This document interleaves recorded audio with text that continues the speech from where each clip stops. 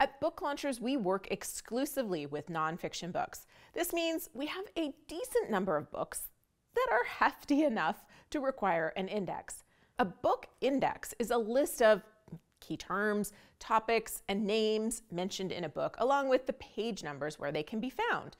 It's kind of like a map that helps readers navigate through the book to find specific information. It's generally really only appropriate for research or resource-heavy books. A typical business, self-help, or memoir type book wouldn't have an index. Some financial books also can have indexes because they have a lot of financial terms.